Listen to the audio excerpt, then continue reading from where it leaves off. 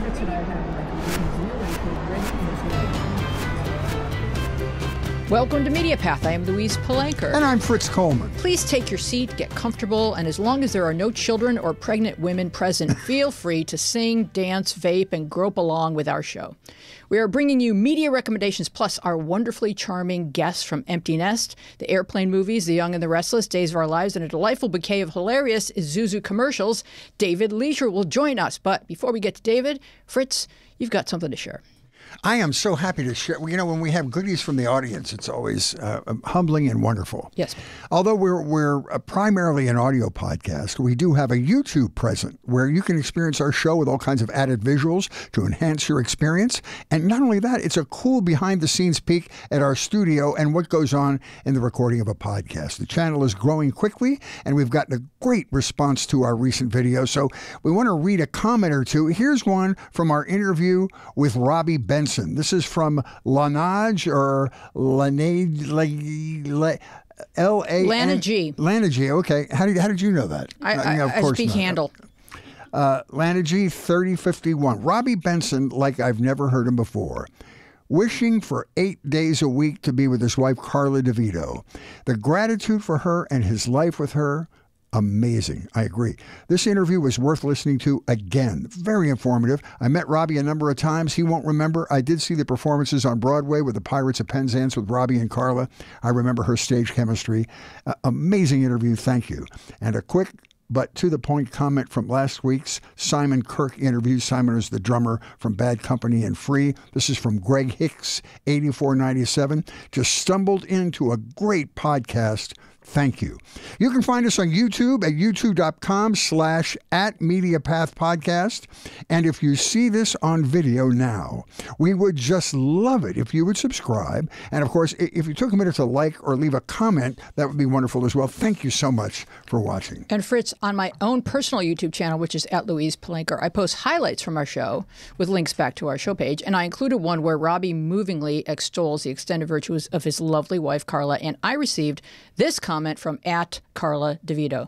Just saw this. Thanks for posting it, Louise. What's not to love, all caps, about my incredible guy? I'm the lucky one. All the best to you and Fritz, XOXO. And that's from Carla DeVito. I'll tell you, it gave me goosebumps to listen to him talk about how important that woman was in his life. And, you know, they've been married for 30 years, so it's not like this is all, you know, the BS detector would have gone off if it wasn't true. So it's also true. Unbelievable. So, Fritz, what are you recommending for us? I'm going to talk about a book. You see it right in front of me here. It's called Blowback. It's a warning to save democracy from the next Trump. It's by Miles Taylor. Miles is anonymous. He was the anonymous who was the whistleblower who wrote the infamous New York Times op-ed that exposed behind-the-scenes secrets of the Trump administration by a person inside the Trump administration. Miles was a lifelong Republican who was the chief of staff of the Department of Homeland Security. He was a national security expert and advisor to President George W. Bush. He was responsible for briefing President Trump once a week and was also close to the inner circle. He got to the point where he realized that the president was a threat, and he wanted the world to know. Now, there's testimony in this book from other dissenters, including dozens of interviews with ex-Trump aides and officials. He describes all of the president's thankfully unfulfilled plans, like war plans with other countries.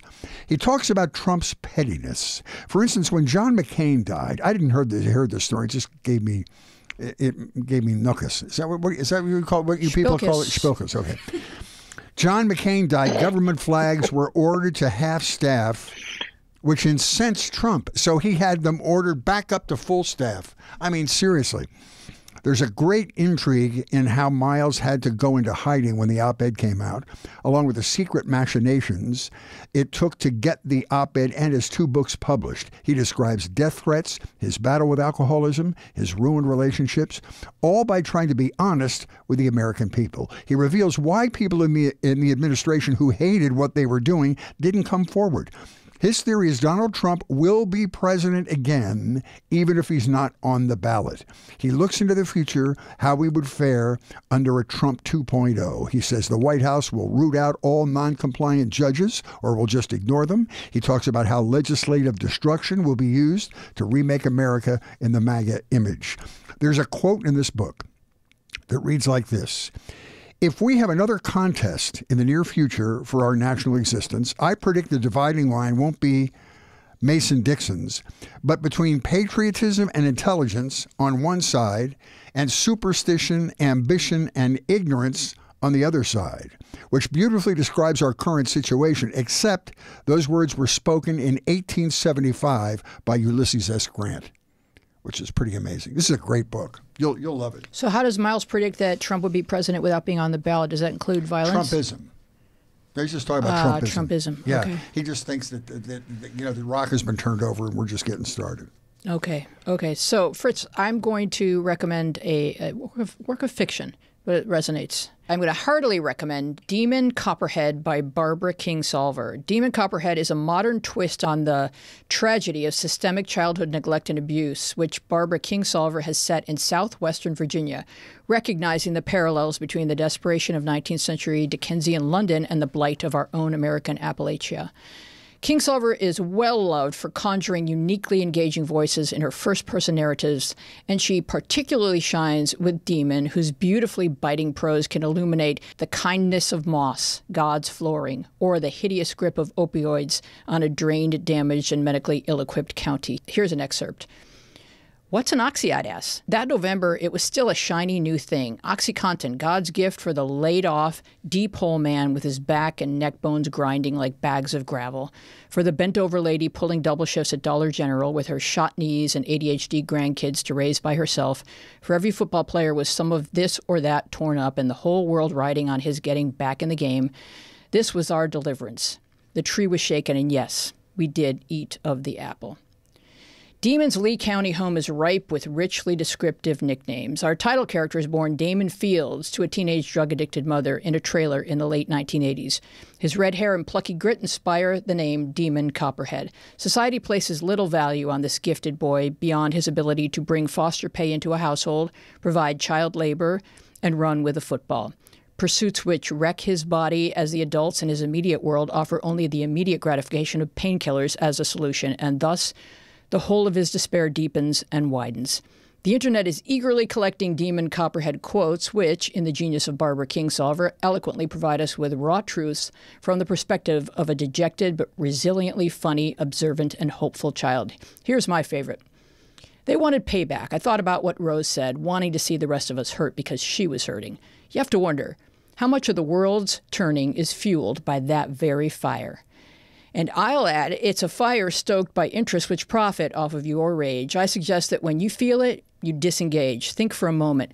This applies to friendships, work relationships, and politics. When you feel angry and hurt, redirect that passion away from what you hate and channel it towards what you love. Use your energy not to fight against a perceived enemy, but to fight for who and what you love and believe in. There is so much wisdom, humor, and understanding woven into a book about people who don't receive enough of our positive attention. Demon Copperhead is by Barbara Kingsolver. That's really wonderful. Yeah. It's a fantastic book. She's just... What was that streaming series we watched about Appalachian that talked about high school kids? We just watched it recently, and we both commented on it. Oh, yeah, it was on PBS. Yeah, I can't remember the name of it, but it sounds like it's in that vein. Yeah, but it's... Her fiction is just, she writes in first person, she writes as Demon, and so you're there with him, and he is a funny, sharp, wise kid who gets it, and as he gets older, gets it with increasing depth and clarity. All right, we're going to welcome our guest, David Leisure. Yay! David Leisure played Charley Dietz in Empty Nest, and he was the alternative facts floating pitchman Joe Azuzu for over 7 years with 80 IMDb credits and counting. Please welcome to the stage, David Leisure. How you doing, David? One of the funniest people ever. I'm doing great, thank you. Many people wondered who bought the Unabomber's cabin, and David now is... and David had a little electronic fireplace put in there. That really looks cozy. It's a little fixer-upper. Tell everybody where you are, David. Okay, so I'm up in Park City, Utah. I'm in Deer Valley. My. You are welcome to my man cave. This is the one room I got to keep as my own after we remodeled our house. So I was really into the cowboy and Indian thing, and so I pared it all down to one little section. It looks really cozy. Now, you're the only person from the pilot of Empty Nest to make the series, but so explain, because there's more backstory than just saying that, because you were part of like the Susan Harris trilogy of kind of interwoven Miami-themed. So explain for us. Wow, that's very good research there. Okay, so about the third year in the show, I was walking across a set, and I stopped in my tracks and realized what you just said. I was the only member of the original pilot to make it to the series. And so we had shot a pilot with wonderful people, Rita Moreno, Paul Dooley, and Jeffrey Lewis, Juliette Lewis's father, great character actor, and myself, moi. And it was a 13-minute insert into the Golden Girls. So it was like, I thought, well, I had done so many pilots for NBC that never went. And I said, well, there's no way this is going to go. And I got the call. They said, okay. So I showed up, and I was, they had Richard Mulligan, Christy McNichol, Dinah Manoff, and Park Overall, and me. And I was the only one. So, but we got a jump start because Richard was so beloved, and he won an Emmy that year. It got us going really, really well on the show. So how are these people all connected? What are you go on each other's shows? I'm reading your IMDb, and you're all on each other's shows. So what's the conceit within which you spun off in the first place? Oh, so the spinoff was he's a doctor. He lives down the street. The girls come over. We do a little repartee, a little funny dialogue, and so that got us going on a new series where Richard Mulligan, he's a pediatrician, but they made him a widower. In the original pilot, Rita Moreno was married to Paul Dooley. So they killed her off. and they got two daughters. And originally the daughters were out of the house, but of course they had to lay so much pipe, meaning they had to write reasons for them to come over.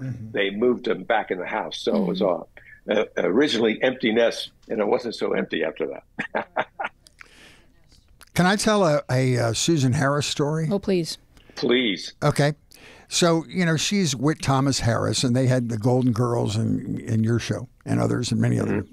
So every day on the 5 o'clock news, after I was finished the weather, I would do a thing called News Light, which was an amusing or odd story of the day. And one day I did a story about 2,000 physicians that were going to have a meeting in Miami. And their sole purpose of having this meeting for 4 days was to come up with a name for a disease, a disorder that made you feel tired all the time and for which there seemed to be no cure. So 2,000 doctors met for 4 days, and the name they came up with was chronic fatigue syndrome. And I thought, wait a minute, it took 2,000 doctors 4 days? I could have come up with the name chronic fatigue syndrome if somebody had asked me, think up a name for a disease where you feel tired all the time and it doesn't go away. I would say, well, chronic fatigue syndrome. So anyway. They need to send one writer to Miami rather than 100 doctors. That would have been great. And if Susan sent one, she would have been much happier with me, because as soon as I talked about that, the phone went crazy up on the assignment desk, because she suffers from chronic fatigue syndrome, which is a real disorder called something encephalitis. Anyway, it's a real thing, right? At the time, it didn't seem real. Some people thought it was psychosomatic. She called and tore my head off. Yes. She said, you have no idea. And she said, I want you to go back on the air either today or tomorrow and apologize for having done that. Of course, I never did it. But I thought, oh, my God, it's Susan Harris. She's got a couple of the most successful shows on NBC. She's going to get me fired. I never got fired. Oh, my gosh. But I would have just called it being 72 years old, So.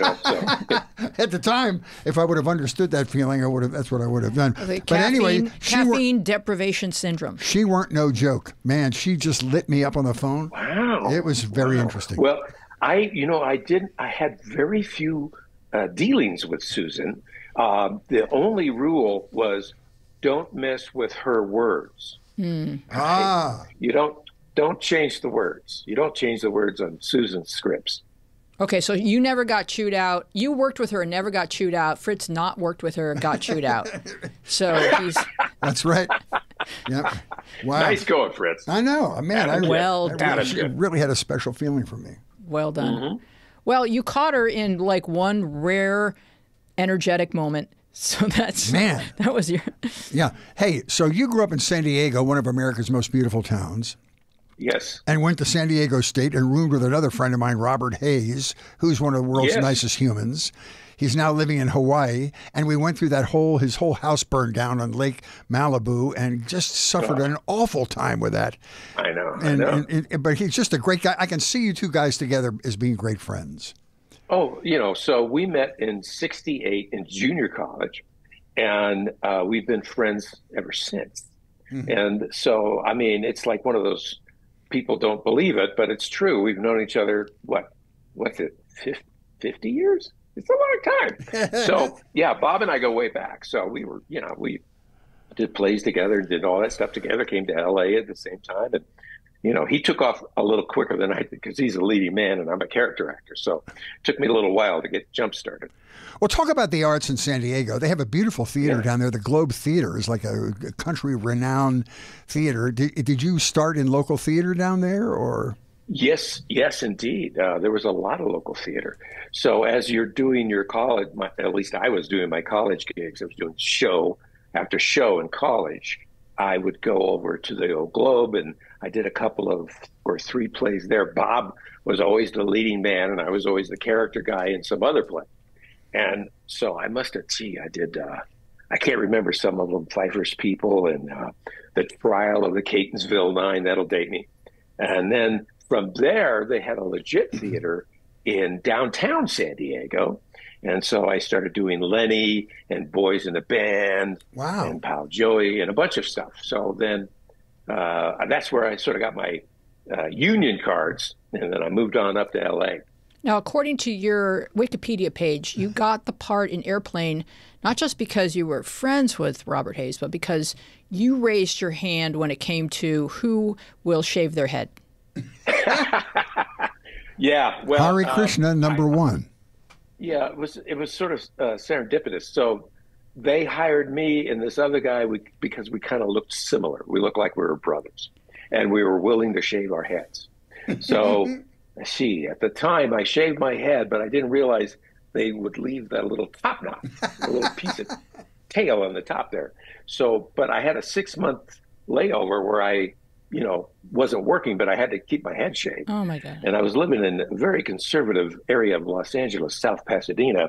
And I remember going to the movies once with my wife, and I forgot to wear my hat like I normally wear my hat. And I could hear all this whispering and, blah, blah, blah. And, oh, it's me. They're talking about me because I got the little, I look like a Hare Krishna. So when you moved to L.A. to begin your television career, is that where you had to do what many actors and comedians do, sleep in your Volkswagen bus? Yes. Wow. I learned how to live in a Volkswagen bus from Robert Hayes, by the way. Because he had a Volkswagen bus, and I said, that's a good idea. So I got myself one, moved up to L.A., and my very first job was pizza man on Sunset and Curzon. And I delivered pizzas all over L.A. I used to know every single, if you gave me an address in that area, I could tell you what side of the street it was and give you the longitude and the latitude. It was pretty cool. Yeah, and who's hungry and who's not, at any given moment. Well, it was a learning experience back in those days, that's for sure. Oh, yeah, no, for sure. Opened my eyes to a lot of aspects about the nightlife. When they're hungry is key, yes. Yes, exactly. Yeah. I think Joey Suzu, I can't remember what the years were for that, but 7 years or something, is one of the most entertaining and iconic commercial characters in television history. It really has to be. The only guy I think these days who would love to have your notoriety would be the guy who plays Mayhem on the Allstate commercials. He would try to be you, but he wasn't, because you were so funny and ironic, and that was such a great character. Also, we only had the 3 channels. That's true. Yeah. Everybody saw it. This is so true. You're nailing all these things. 3 channels, ABC, NBC, and CBS. Mm-hmm. And then, so when you were on TV, you were on TV. Yeah. And, it was back in the 80s. And I got this gig, and it was just, it was a fantastic gig. It was like it changed my life. It changed my life for the better. And now I am the mascot of a lot of people on Facebook. Really? I have a couple of couple of places where they take old Isuzu troopers and they trade parts and they talk about how to fix them and keep them running. Wow. I've got about 20,000 of my minions. I'm their cult leader. Wow. That See, is this guy, Joe Isuzu, was fact-checked in his own commercials. Could we get that graphic? He's lying and just freeze it into every frame on Fox News. I think it'd be extremely helpful. Yeah. He was just they had me running for president at one point, too. Did they? Did you have like gigs? I mean, did you get invited to do supermarket openings and that kind of thing, appearances all over the United States? No, that part never happened. I was strictly their boy and doing their bidding for a number of years, and it was a lot of fun. I do have an interesting story, though. At one point, my agent said, "I got you a free car." And I said, "Oh, okay, great." And so then she sent me a bill for 10% of the value of the car. So the second year, she said, "I got you another free car." I said, "Okay, great." So instead of giving her money, I went to the Isuzu dealership and I bought what would be 10% of a car and sent it to her office. Oh, that's so man. That's like being a car winner on a game show where you have to pay the tax. That's the part. Well, it's just. I said, okay, so here's 10% of the car. Because I got a car, I didn't get money. Right. So I gave her wheels and a hood, and I think the back door. What? All right, so I have a question about Isuzus. So you're saying there's Facebook groups of people that have these cars. So explain to me the history of the car, and are they no longer making these cars? Is that okay? So they stopped making the cars years and years ago. Okay. And according to whatever the car manufacturer rules are, they have to make parts for 10 more years. Oh. But after that, you're on your own. So they trade parts, they trade stories, they trade ways to fix them. They trade, how can I get this done and where can I get one of these things? And it's very complicated and they're online all the time. And occasionally I chirp in and everybody gets a big kick out of it. So when did they stop making Isuzus? Was it acquired by another company or what happened? I think it was 2002 that they stopped. They went out of business. They brought me back again in 2000 to save the company, and I didn't realize they were trying to save the company. That's a heavy lift, yeah. and when you got cast, your producers said they knew you were the man because you could lie like a pro. Yes, I was pretty good at it. It's so funny because it was originally supposed to be John Lovitz because he had that character on Saturday Night Live, and they only have 21 seconds to say what they need to say, and John's character was based on thinking slowly and then coming up with a lie. Well, it wasn't working. So when I walked in there, they were all thinking, well, this isn't going to work until I walked in. And fortunately, all I did was smile in my very smarmy way and talk. And they saw, oh, he's perfect. So it was serendipitous. Yes, it was just like so elegantly obsequious. It was just adorable. Stop it. That's $10. I don't know what that word is. So was your casting a blessing or a curse? Because the character you played on Empty Nest was kind of an irritating neighbor type guy. So it was you were on the spectrum of the Isuzu character when you I'm on the spectrum, all right. So I always said my acting ability goes from lying smarmy to obnoxious moochy. Well, that's range. Yeah. Yeah, that's a range, right? Yeah. That's a spectrum range. All right, so David, are you willing to play a game that we call IMDb Roulette? I say an IMDb credit, and you tell us who you played and what you remember about your time on the set.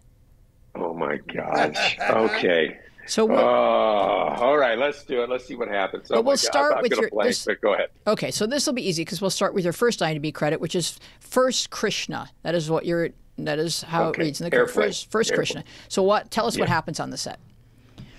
You mean in actuality on the set? Okay, so the first day on the set, I'm sitting next to Lloyd Bridges, and he's getting a haircut, and I'm getting my head shaved. Wow. Are you sitting there thinking, cool. how am I here? with Sea Hunt. It was so exactly. Lloyd Bridges and Leslie Nielsen and Robert Stack. And Bob Stack and I became friends, and we played golf together. And Kareem Abdul-Jabbar, by the way, when I stand up next to him, I'm looking right at his belt buckle. He's so tall. Yeah. You know, I never understood, like the Zucker and Zucker, the Zucker brothers that came up with this great format, Naked Gun and the Airplane. Why is that format? You don't see movies that have like the joke every 15 seconds. They were so funny, and they hold up now. They're funny as heck. You can't stop laughing at them. I don't know why they don't do something in that format. They were absolutely brilliant because the Paramount Studios wanted them to hire comedians and funny people, and they said, no, you don't understand. We want Bob Stack. We want straight guys and just say the words. And because what they wrote was so ridiculously funny. It worked great. Yeah, it was like deadpan without having to work at deadpan because it didn't have to work. You're exactly right.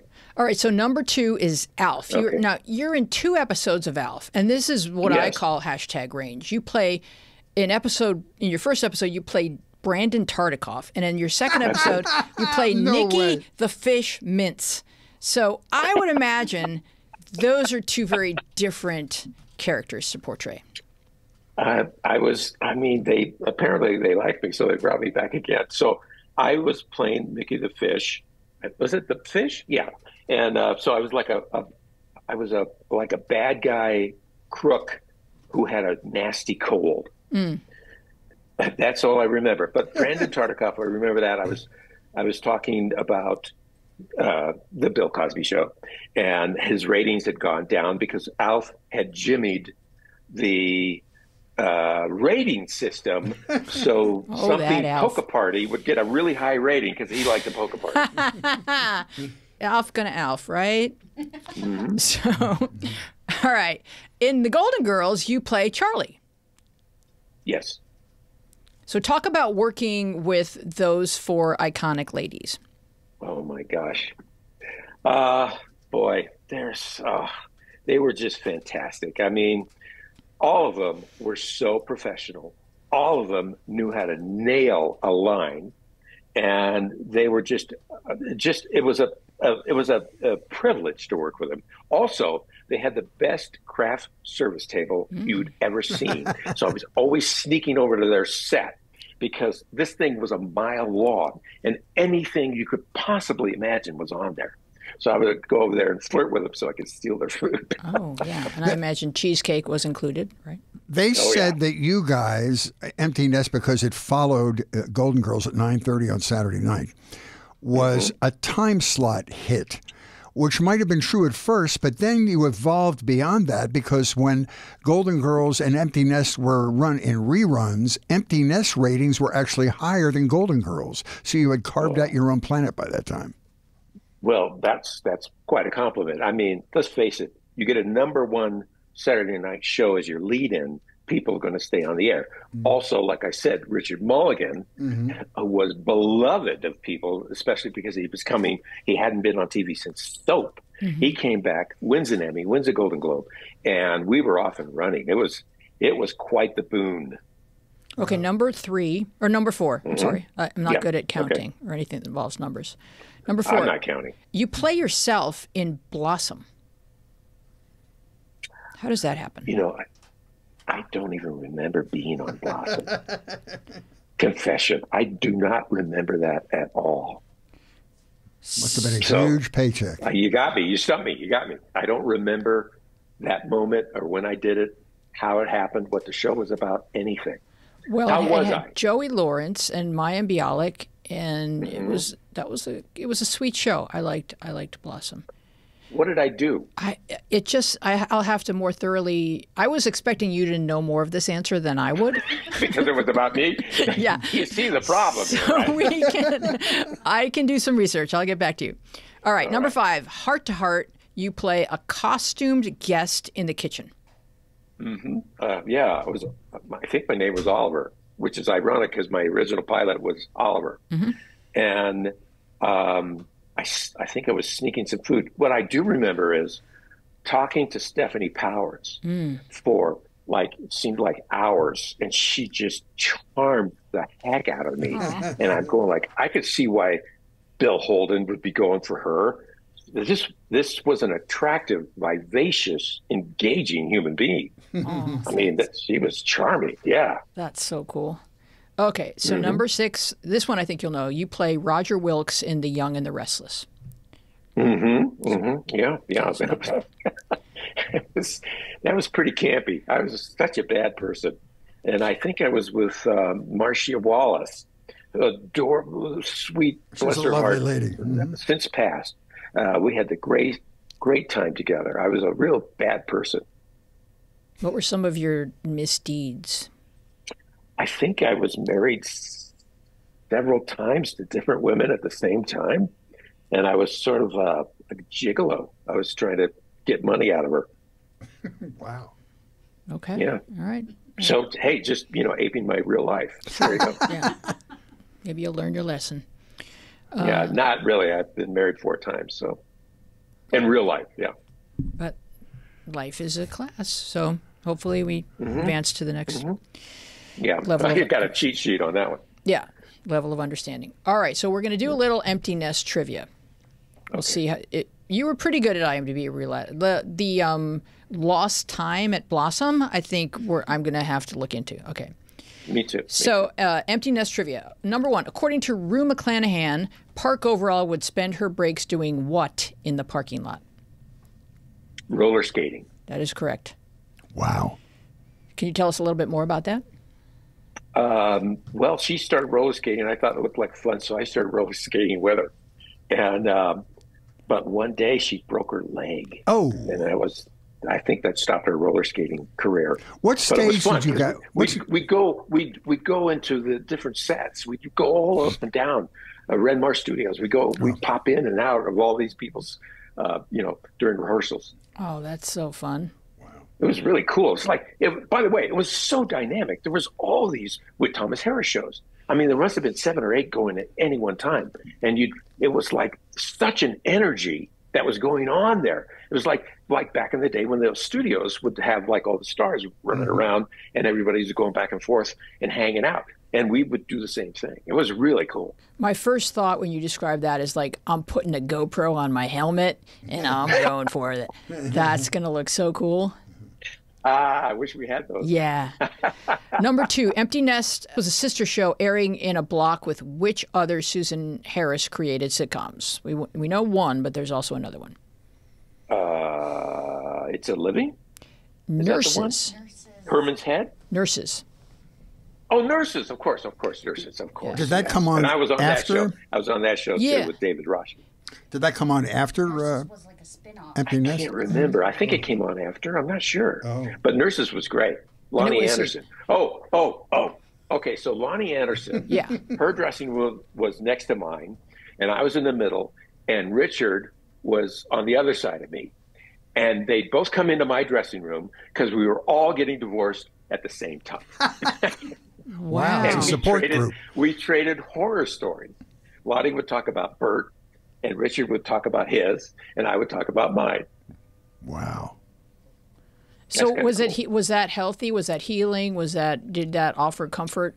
Did you share attorneys? It was kind of a bitch session, and it was I guess you could call it healthy, if you want to go that way. I mean, anger is an energy, and you can use it either to bring yourself down or propel yourself into another direction. And I chose to do the latter.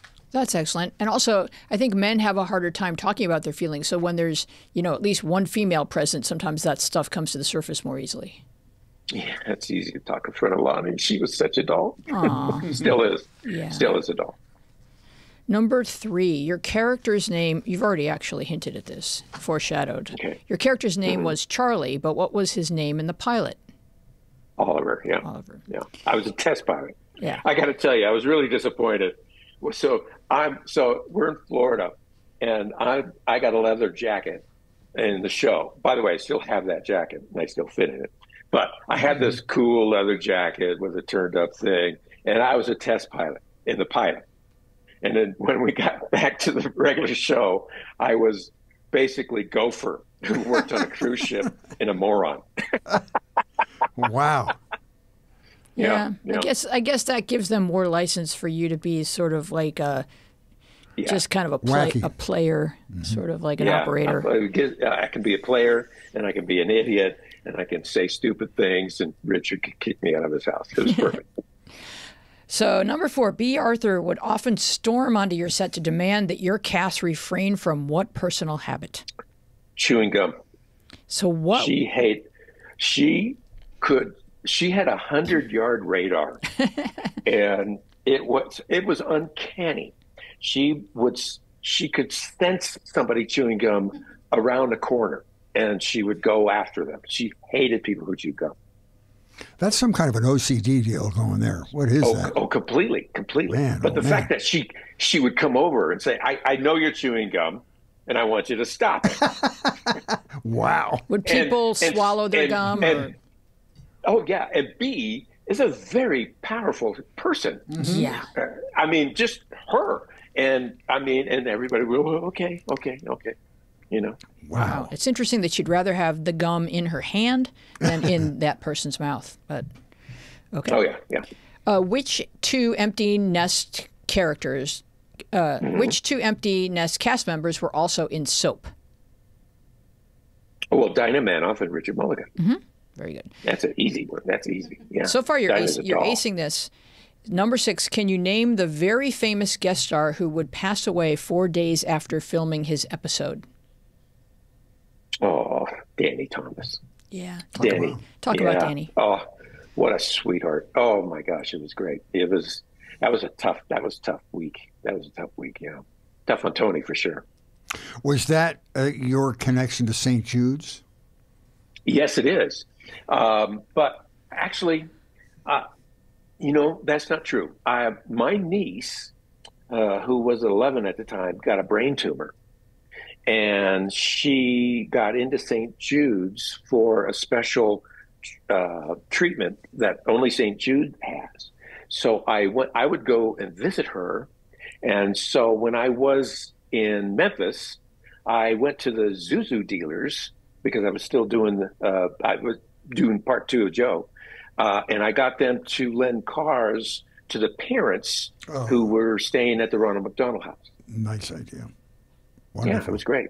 But so that kind of got me connected. And then I've given a speech several times about my experience at St. Jude's, my niece's experience, and she's great now. She's got 2 babies and happily married, and she's doing great. It's a brilliant business model. It's so wonderful and heartwarming. Yeah. And they share all their information, all their new techniques and the ability to save these children's lives with everybody. Mm-hmm. They don't keep anything close to the vest. They share it. Mm-hmm. Now, when you started out in acting, you present as the kind of guy that did stand up, but I didn't see anywhere that you had done stand up. No, I tried it one time. That was not for me. I'm much easier wrapping myself around a script where I'm not actually me out there, I'm somebody else. Mm-hmm. And that's the reason I got into acting in the first place, because I was a very awkward, fat, clumsy person who got picked on a lot because I was overweight and fat. And then when I was 16, I lost 75 pounds. Wow. But I had developed a sense of humor as sort of a counterpunch self-defense. And so that's how I got into it. And when I got into the acting class in high school, I went, okay, this is where I want to be. Because first of all, I could not be myself. I could be somebody else, pretend to be somebody else, which was a lot more comfortable for me.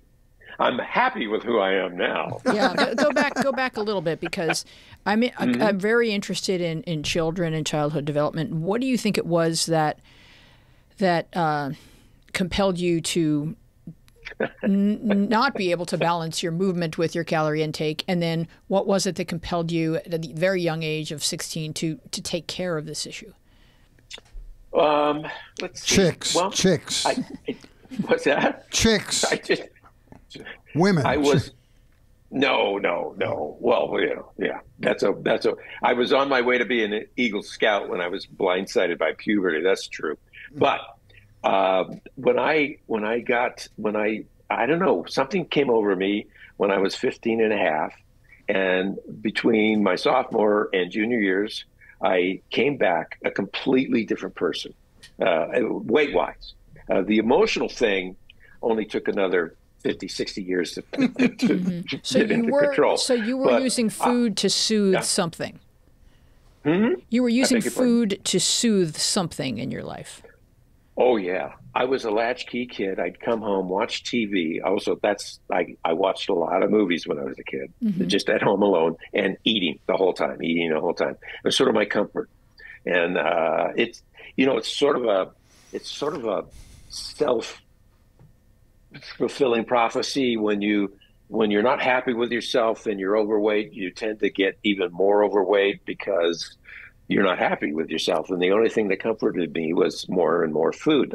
I still have a sweet tooth, but I'm in, for a 72-year-old, I'm in pretty good shape. I work out every day. Fantastic. Oh, yeah. And I will tell you that for somebody your age to drop 60 pounds is quite an accomplishment for you to sort of... At that young age, buckle down. That was a big deal. That was a big, big deal. Did you read up on it, or how did you approach it? Well, it was, let's see, it's in, it's in the 60s, early 60s, I think. President Kennedy before that had talked about exercise. And so I was really terrible at it. So I started, jogging, and I went on a diet, and I jogged, and I started to get into shape. And, I tried playing football, but I basically was just sort of a place marker. I was a big, huge, enormous, fat person. Just, I was just taking up space, and I didn't actually have any athletic abilities. And so I quit football. And so, and they picked on me for quitting too. And so I said, well, I got to do something about that. So that was kind of an impetus. Now you come to think of it. Wow. So that was kind of this, well, I'm quitting football, and they're making, they're badgering me about quitting. So I'm going to do something. I'm going to change myself. And I metamorphosized into a thin person. I went down to, I was about 2.25. I think I went down to 160, 155, something like that. Good for you. Oh, that's really... And is the audience important to you in performing, or are you just as happy doing a movie where you meticulously parse out the role, or do you like the response from an audience? Well, it's great having an audience. You get that instant feedback, and if something's working or something isn't working. A movie is a different thing, but there's also an energy on the set. There's a definite energy. When I go to work, I really enjoy being there. I get bubbled up inside. I start having a different kind of, like right now, talking to you, I got a different kind of energy that I would if I wasn't talking to you. It brings me up, and I really enjoy it. Now, when you were a kid, after you lost that weight or before you lost that weight, did you go out for any of the theater stuff at school? Yeah, I immediately got into the drama department. So I'm, 15, 16 years old. I get in the drama department. And at the time, it's, there's no guys in the drama department. It's all girls. And so I got into the drama department, and I called my buddy up. I said, you got to come over here. It's nothing but women or girls. They weren't women. They were girls. And so I said, come on, man. It's like, it's kind of cool. So I made a lot of good friends, and I dated a lot of the girls in there. And a buddy of mine and we were both dating a girl from another high school. So we went to go see their high school play. And their high school play, they were doing Stalag 17 with an all-girl cast. Wow. Okay. Yeah. And that's the way it was back in those days. There was no guys in the drama department.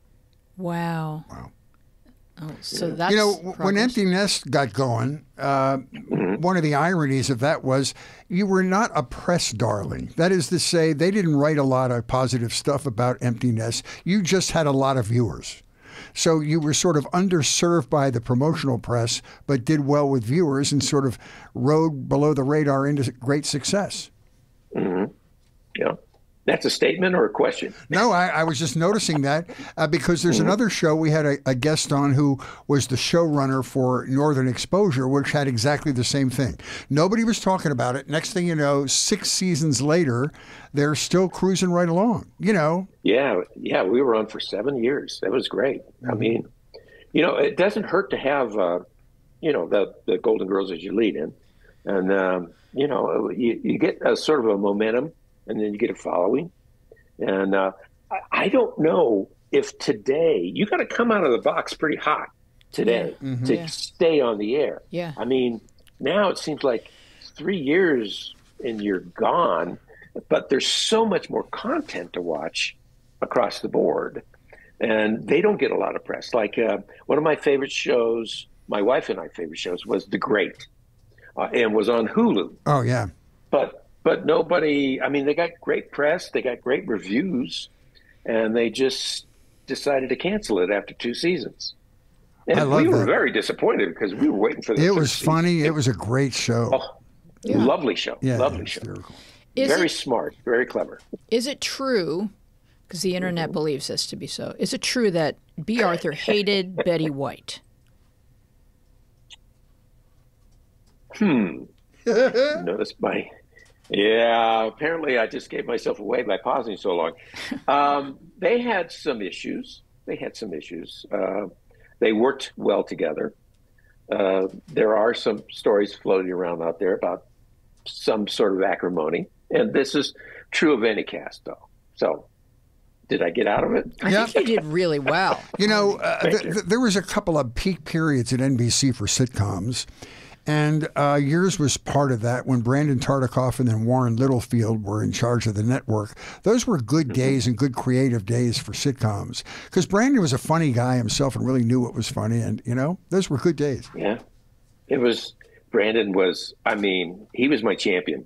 Like I said, I did a lot of pilots for NBC that didn't go. And it was because he kept plugging me in.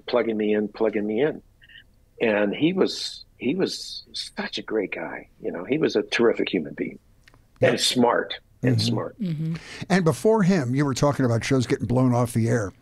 They had the Titans like Grant Tinker. And Grant Tinker was one of those people where if the show wasn't successful out of the box or for a season or two, he had a great instinct about what would work. Like St. Elsewhere and Hill Street Blues, he'd let them cruise along, and it took them a couple of seasons to find their audience, but then they were off and running. Now, you know, you can do 3 episodes and your show gets jerked on network television. Exactly what I was. Yeah, that's exactly what I was trying to say. Yeah. So I was in college also with Julie Cadner, and who plays Marge Simpson, and she was Rhoda's sister on the Rhoda show. And she tried to get me to be her boyfriend on her show, Rhoda. And so I got an audition. I had to make up a horrendous story to get out of work. And so I made up this big, huge lie about this something or another. And so I went there and to audition for Rhoda, and Julie was there. But I walk into a room. I walked through a door that didn't look like a regular door. It looked like you would have an ironing board behind it. It was so small. But I merged into this huge room, and there was Grant Tinker and blah, blah, blah. And everybody from the show, there was about 25 people there, and Julie. And I just about shit myself. It was really tough. Wow. And I just tanked so badly. And Julie was so nice enough to come running out after me. He says, "What happened?" I said, "Julie, I just jumped. I was so intimidated. I had no idea what I was doing." But she's a doll. She's a doll. Oh, I'm a big fan. So I want to ask, Empty Nest was on before the internet. So, and you guys as a cast had to address what happened with Christy McNichol, which was that she was diagnosed bipolar and she decided to step aside. Do you feel like you were able to do enough for awareness and help other folks to not feel so isolated? And tell us what you remember about that period and how it was handled. Oh, boy, that was so tough. You don't really know what you got until you lose it. So Christy left the show. And, I mean, it was tough on us because she was, you know, a major part of the show. Yeah. So to try to fill that gap, we brought in a sister that we only mentioned in passing in one episode years before. And we brought in a husband for Dinah. We brought in another nurse, and nothing seemed to work. Then we did the last 2 episodes of the final season, and Christy came back for that. And it was like she was never gone. Everything just clicked. Everything flowed together. And there was a moment when nobody was talking, but Victor, who was one of our prop masters, said what everybody's thinking in this sort of cavalier, nonchalant way. He said, "So, Christy, where you been?" And everybody went, "Oh my God, he's right." And we started crying. I mean, it was just one of those moments that you just think about and it happens. And it was like, yeah, where you been, Christy? Because she showed up and it was like she was never gone. And that was 2 years later. Yeah, but it kind of like helps us all identify what chemistry is, which is that it's ingredients. You are so right. You are so right. Right on the money, right there. Yeah. And she was essential. Totally. You know, they like to say to us, like, everyone's replaceable. None of us are replaceable. No. There's only one of each of us. Well, what about all the reboots? What about all the think they're replaceable? Yeah. I'm sorry. What do you think about all the reboots going on? Frasier and Night Court and Will and Grace. Frasier's just getting talked about now, but Night Court's doing well, and Will and Grace are doing well on streaming. What do you think about all that? Well, I mean, your characters are missing. I mean, you can't do it without Richard. It wouldn't be the same show. But, well, I mean, let's face it. They had Night Court was a winner. Frasier was they were all super shows. Will and Grace. How about that? They come back, jump right in there. I think Will and Grace is funnier in the reboot than they were in their original run. It's hysterical. They're edgier now than they were before. Equally. Well, they had the opportunity to be a little edgier because times change a little bit. Exactly. Yeah. But I mean, they were pretty good when they first. I was there for the pilot. I was friends with Jim Burrows. Oh. He was directing. So he said, "Come on down, watch this." So he says, "Where do you see this kid?" And he's talking about Sean Hayes, right? So I'm kneeling, trying to be almost invisible.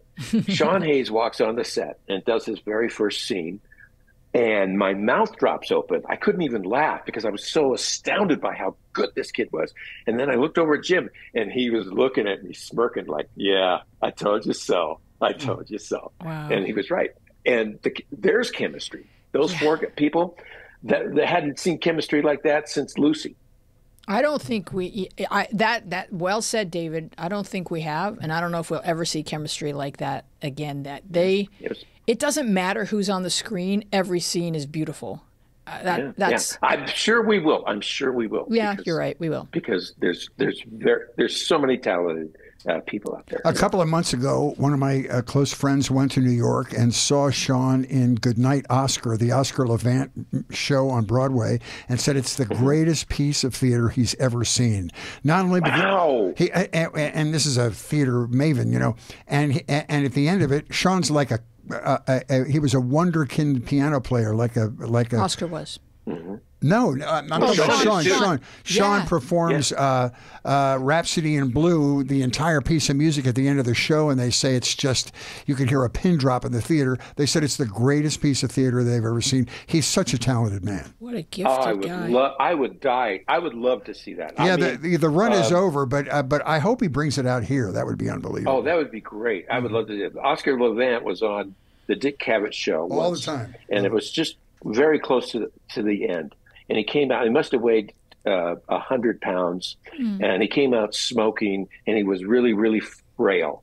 And I think he had just had a stroke, one of many. And Dick Cavett looked at him and says, "So, Oscar, what do you do for exercise?" And Oscar pulls a cigarette out of his mouth and blows smoke out without missing a beat. He goes, "I get up in the morning, and I have a cigarette, and then I stumble and fall into a coma." He was a very entertaining talk show guest. That is dark. He was, he was perfect. That is beautiful. Wow. Well, what else did you want to share with us before we close? You have been an absolute delight to talk with.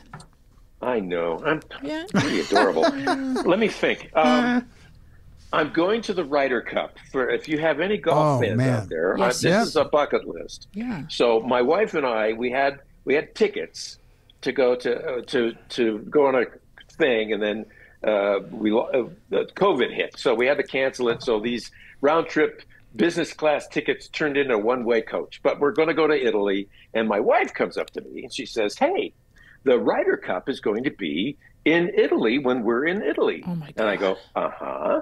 And so, "Do you want to go?" And I said, "Oh, well, I would love to go. And who are you? And what have you done with my wife?" So I went on, line, and I got tickets. And so we're going to go to the Ryder Cup. And that's going to be really cool. That? These are the best golfers in the world. Yeah.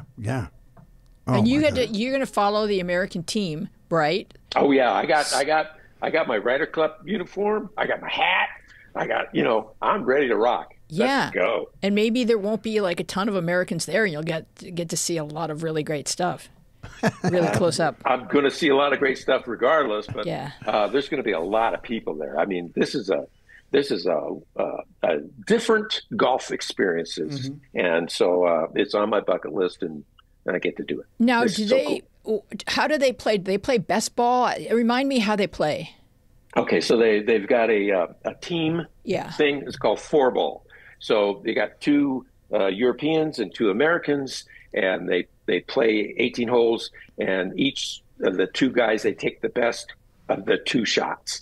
And so you try to beat the other team, and then they play a match play where it's 1-on-1, and whoever wins the hole gets a point, or whoever wins the match gets a point. So the Americans, at match play is like I win a hole, I'm 1 up. I lose a hole, we're even.